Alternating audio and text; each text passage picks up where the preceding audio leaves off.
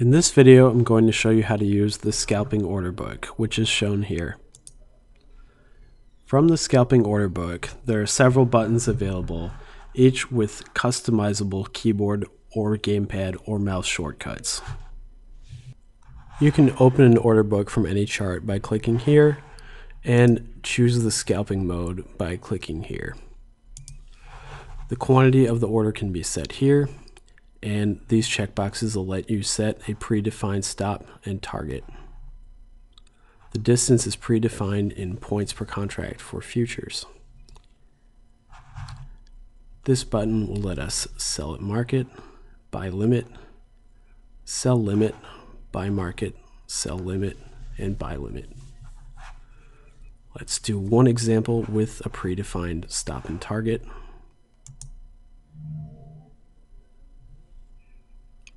As you can see, the position was quickly opened, and I have the exit button here showing the latent gain in quantity.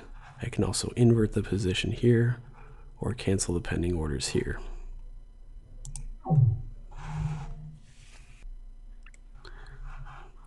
Let's uncheck these boxes and open a position without a linked target and stop order.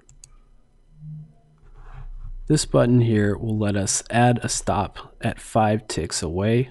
You can set the distance right here. This button here lets us add a target 10 ticks away. You can configure the distance here again.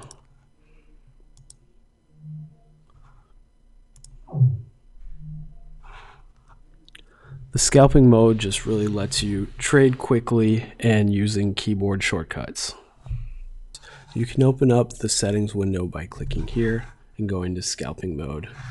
Display all 6 buttons will let you just display or hide the buttons that are shown in this section. Sell market, sell limit, buy market, buy limit. You can change the settings of the main buy and sell buttons here to be either market orders, limit orders with sell on the left and buy on the right, or limit orders with buy on the left and sell on the right. The additional buttons, stop at X, target at X, shown here, can be displayed or hidden if you don't use those, as can the invert position and cancel pending orders buttons, shown at the bottom here. You can also choose to display or hide the nearest limit and stop orders, and increase the font size. Those are shown in the section here when they're available.